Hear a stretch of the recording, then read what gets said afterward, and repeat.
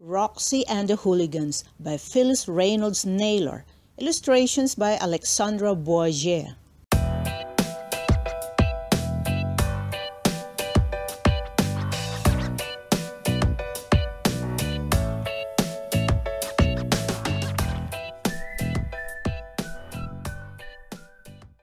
Part 1. Uncle Dangerfoot. When Uncle Dangerfoot came to visit, everything in the house had to be just so. The footstool was arranged in its place, the tea piping hot, the crumpets and jam on a platter, and Roxie Warbler watched for him at the door. The man who had wrestled alligators and jumped from planes was not to be kept waiting. "And there he is!" cried Mrs. Warbler as her brother stepped handsomely out of a cab and came briskly up the walk. He wore a jungle helmet, a tan safari jacket with brass buttons, and he carried a long slender cane which could in an instant become a harpoon, a gun, an umbrella, or a walking stick, depending on the circumstances and the weather. 9-year-old Roxie looked forward to his visits, for he had traveled all over the world with Lord Thistlebottom from London, and Thistlebottom was famous for his book, Lord Thistlebottom's Book of Pitfalls and How to Survive Them. "Hello, Uncle Dangerfoot," Roxie called, throwing open the door as he came up the steps. The man with a handlebar mustache smiled down at his niece and tapped her fondly on the head with his walking stick. And that was about all the attention Roxie would get from her uncle, for although she had put on her best blue dress and her patent leather shoes, and she had brushed her hair till her scalp tingled, Uncle Dangerfoot was not a man of emotion and never hugged anyone if he could help it. Come in," said Roxie's father, shaking Uncle Dangerfoot's hand and ushering him to the big easy chair with a footstool at the ready. "We are so glad to have you." "So eager to hear about your latest adventure," said Roxie's mother. Roxie just stood to one side beaming, holding the platter of crumpets until her uncle noticed and helped himself. Then she sat down on the floor at his feet, waiting to leap to attention should he need some extra cream for his tea or a second lump of sugar.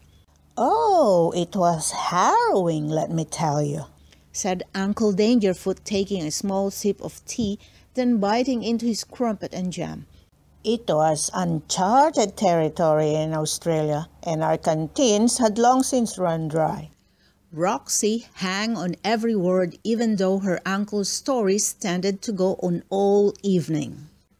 The crumpets and tea would be gone, and her uncle would still be talking. The flames in the fireplace would have died down and gone out, and he would still be talking. Sometimes Roxie was embarrassed by drifting off to sleep in spite of herself, and her father would carry her upstairs and tuck her in bed. But parts of her uncle's stories always lingered in her head. "So there we were, our lips parched, our mouths full of dust, our throats so dry we could scarcely speak. 'Do not panic,' Lord Thistlebottom said to me as we followed the dry stream bed. 'Look for a sharp bend in the bed and keep an eye out for wet sand.' I, of course, having the sharper eye, spied it shortly, and there we dug down until we found seeping water." "I'm thirsty," Roxie murmured, her own lips feeling parched, her throat dry. She opened her eyes to find that once again she was back in her bed, a glass of water on the night table, the first faint glow of morning coming through her window shade, and Uncle Dangerfoot, of course, gone. She drank a little of the water and pulled the covers up under her chin. If only she could be as brave as her uncle. What a disappointment she must be. Not only did she sometimes fall asleep during his visits, but while he was afraid of nothing, Roxie Warbler was afraid of a lot of things. Thunder, lightning, tornadoes, floods, and most of all, public school number 37, where Helvetia's hooligans seemed to have chosen Roxie to be their victim of the year. It was her ears, of course. They were round ears, pink ears, ears of the normal variety, and Roxie scrubbed them daily inside and behind. But they stuck straight out from her head like the handles on a sugar bowl, the ears on an elephant, the wings on a bat. And though Roxie Warbler was neither fat nor thin, short nor tall, pretty nor plain, smart nor stupid, a perfectly average child in the 4th grade at public school number 37, her ears were the first thing anyone noticed when they looked at her and the only thing they seemed to remember. From that first day of school a month ago, when Roxie started up the walk to the building, Helvetia Hagus had watched her come, and her eyes narrowed. So did the eyes of her little band of hooligans. Simon Sorley, Freddie Filch, and the smallest, leanest, meanest hooligan of them all, a wiry little hornet of a girl called Smoky Joe. When Roxie had got up close to them, it was Smoky Joe who squealed, "Why, Grandma, what big ears you have!" And the other hooligans laughed and hooted. Helvetia brayed like a donkey.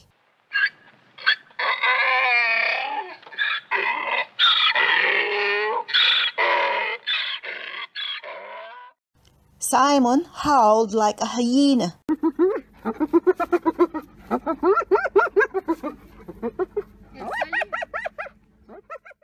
Freddie cawed like a crow.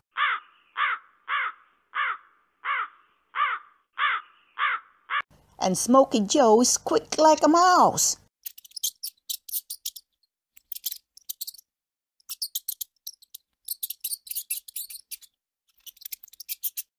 Together, their braying and howling and cawing and squeaking sounded to Roxie like feeding time at the circus, and trouble for Roxie Warbler.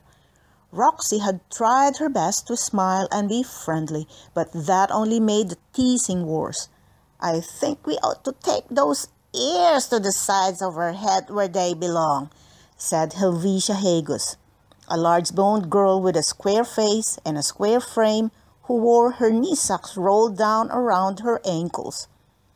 "I think we ought to find something to hang on those ears," said Simon Sorley, who was as tall and skinny as a broom. When he was feeling nasty, his lips curled down on the left side and up on the right.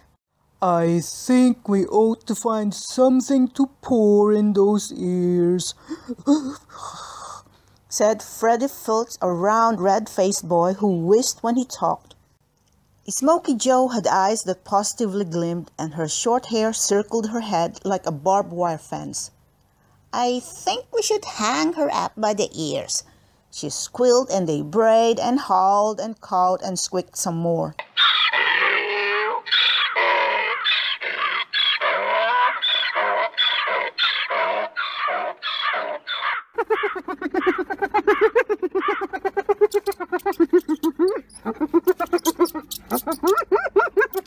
Every day it happened again, only each day the hooligans crowded a little closer around Roxie. It did not happen in the classroom, where the teacher, Miss Crumbly, could see, and Roxie did not want to bother her parents about it, for how could the niece of the man who braved sunstorms and avalanches tell her parents that she was afraid of a small band of hooligans on the playground? She had almost memorized Lord Thistlebottom's book by heart. Every bit of advice was followed by the admonition, "Do not panic." Roxie knew that if she were ever lost in the desert, she should try to sit at least 12 inches off the ground, because the ground could be 30 degrees hotter than the air. Do not panic. She knew that if you are jumping from a plane and your parachute does not open, head for water if you can. Do not panic.